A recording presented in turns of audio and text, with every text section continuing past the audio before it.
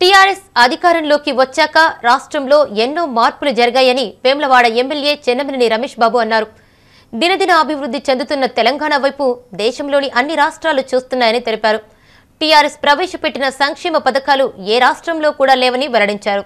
రాజన్న సిరిసిల్ల జిల్లా వేములవాడ పట్టణంలోని 1వ వార్డు బాలనగర్లోని ప్రజలతో సమావేశం నిర్వహించారు. ఈ సందర్భంగా ఆయన మాట్లాడుతూ రానున్న ఎంపీ ఎన్నికల్లో కారు గుర్తుకు ఓటు వేసి బోయినపల్లి వినోద్ కుమార్ను గెలిపించాలని కోరారు. వినోద్ కుమార్ కరీంనగర్ ఎంపీగా ఎన్నో అభివృద్ధి కార్యక్రమాలు చేశాడన్నారు. మరోసారి వినోద్ కుమార్ను గెలిపిస్తే కాళేశ్వరానికి జాతీయ హోదా కల్పించడానికి కృషి చేస్తారని తెలిపారు. వేములవాడకు రైల్వే మార్గం ఏర్పాటు కూడా పూర్తి చేస్తారని వెల్లడించారు. దేశంలోని ప్రజలంతా కాంగ్రెస్ బీజేపీలను నమ్మే పరిస్థితుల్లో లేరన్నారు. కేసీఆర్ ఏర్పాటు చేసిన ఫెడరల్ ఫ్రంట్కు ప్రాంతీయ పార్టీలు సహకరిస్తున్నాయని తెలిపారు. కేంద్రంలో రాబోయేది ఫెడరల్ ఫ్రంట్ ప్రభుత్వమే అని చెప్పారు. సమావేశం అనంతరం బాలానగర్ ప్రజలు ఎమ్మెల్యేను ఘనంగా సత్కరించారు.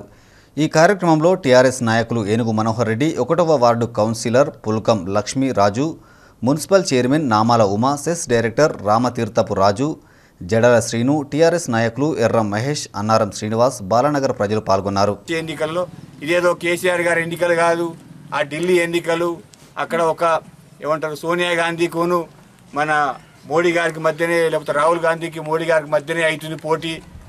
అక్కడ వేరే ఆలోచించిందని కొంతమంది ప్రచారాలు చేసుకుంటారు. అట్లా లేదు. ఇవాళ బీజేపీకి 150 సీట్లు వచ్చే ప్రసక్తే లేదు. కాంగ్రెస్కు 70-80, 100 వస్తే గొప్ప. కాబట్టి 250 వచ్చినా కానీ వాళ్ళు ప్రభుత్వం ఏర్పాటు చేసే ప్రసక్తి లేదు.